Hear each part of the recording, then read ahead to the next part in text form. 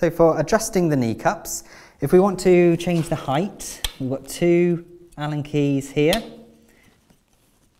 So we can lower that to wherever we need it to be. Once we've found the spot we want, just tighten those up.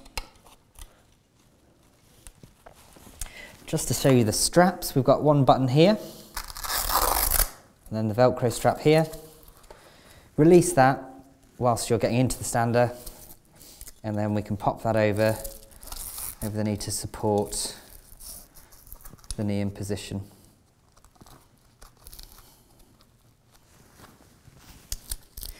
Now if we want to change the angle of the knee cup, we've got 1 Allen key adjustment here. So if we loosen that off,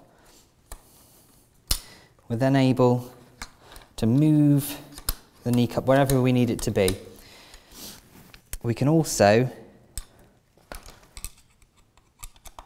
loosen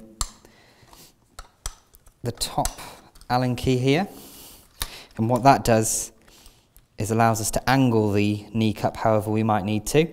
We've also got adjustment left and right as well for any irregular positions.